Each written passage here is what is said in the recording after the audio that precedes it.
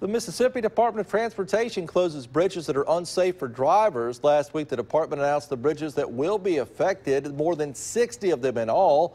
Barriers are going up. This is one bridge at Dupree Road and Bill Downing Road here in Hinds County. Neighbors tell us the closures are adding time to their morning commute.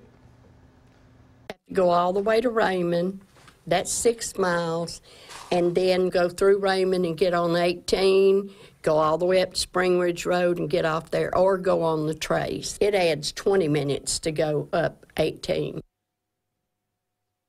Now, MDOT says the bridges will stay closed until the necessary repairs can be made. Safety first. Hinds